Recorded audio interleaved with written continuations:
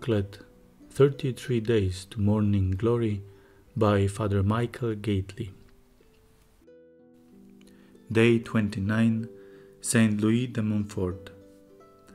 3 words summarize what we learned from Saint Louis de Montfort: passion, baptism, and gift. Let's ponder each one in turn. Passion. Recall that Saint Louis inherited his father's fire temper. This could have led to disaster, but Louis consecrated himself to Jesus through Mary.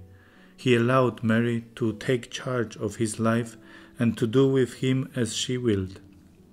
And what did Mary do with him? She set him on fire.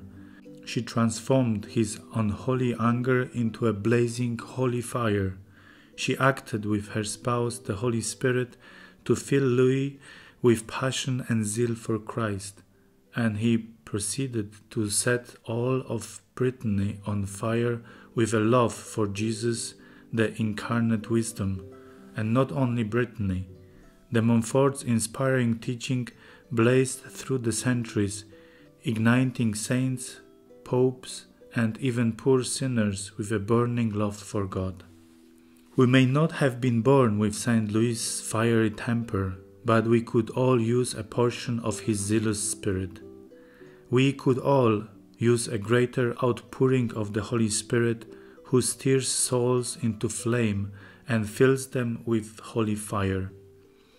How do we invite this fire? How do we call it down? By imitating de Montfort's example of going to Mary, depending on Mary, and being with Mary. For, as Louis himself says, when the Holy Spirit, Mary's spouse, finds a soul united to Mary, he flies there. He enters there in his fullness. He communicates himself to that soul abundantly and to the full extent to which it makes room for his spouse. The Holy Spirit wants to work his wonders even in our day. He wants to raise up new saints, great saints. Why then does he do so rarely? According to de Montfort, it's because he rarely finds in us a sufficiently great union with Mary.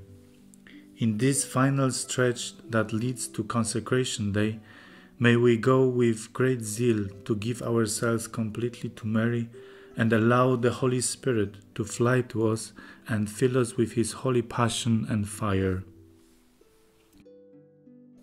Baptism. Saint Louis places his devotion to Mary squarely within the mystery of Christ. The best example of this is how he begins his formula for consecration with a renewal of baptismal vows. For baptism is all about Christ. At baptism, we are transformed into members of the body of Christ, made into other Christs. Baptism also has to do with the Holy Spirit. I say this because it was the Holy Spirit who first formed Christ, and it is the Holy Spirit who continues to form other Christs, the members of Christ's body, at every baptism. Now, how does the Holy Spirit use to form Christ? He uses Mary, even though he has no absolute need of her. So, for example, he made use of Mary at the Annunciation, which led to the birth of Jesus Christ our Savior. He made use of Mary just before Pentecost, which led to the birth of the body of Christ, the Church. He makes use of Mary at every baptism, which gives birth to other Christs, the members of his body. The Holy Spirit always makes use of Mary to give birth to Christ. And the more he finds a soul that is united to Mary, the more active and mighty he becomes in producing Jesus Christ in that soul, and that soul in Jesus Christ.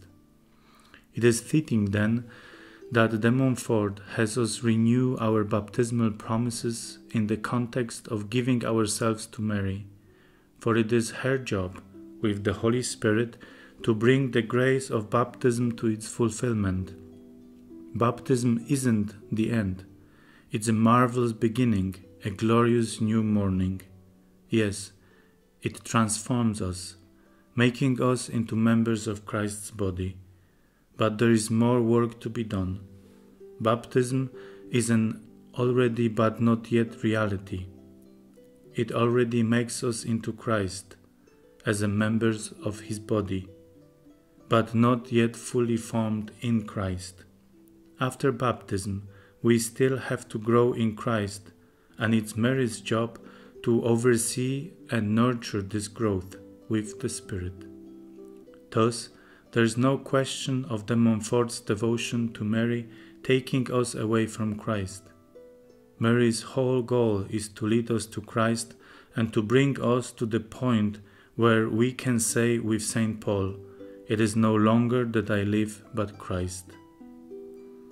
The whole goal of true devotion to Mary is our ongoing post-baptismal transformation in Christ. Gift. If only we have the courage to give ourselves completely to Mary, then we will experience Marian Consecration as an incredible gift. Moreover, the more we give ourselves to her, the more we will experience the greatness of this gift. We give, and she gives back infinitely more. We give her our sinful selves, and she gives us her immaculate heart.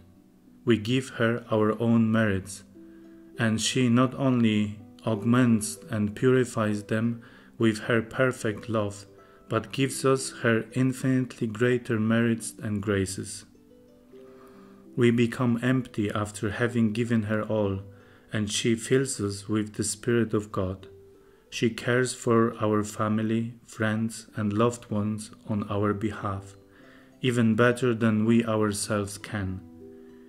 She anticipates our needs and orders every detail of our lives for the greater glory of God.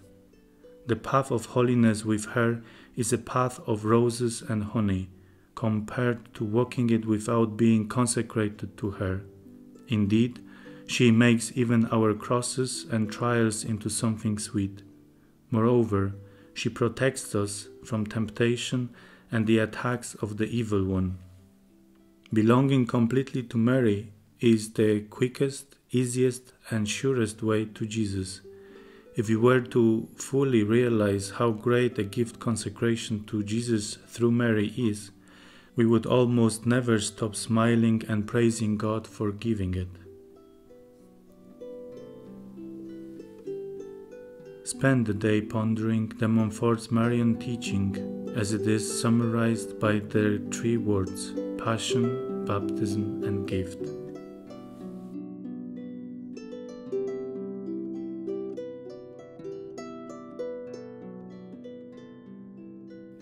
Immaculate Mary, Mother of God, to you I dedicate my body and soul, all my works, joys and sufferings, all that I am and everything I possess.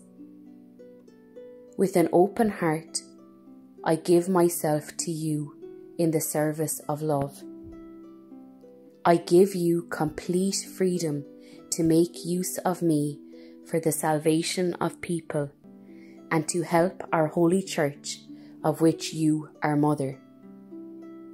From now on, I want to do everything with you, through you, and for you. I know I am not able to do anything with my own efforts, but you can do all that is your Son's will, and you always bear fruit.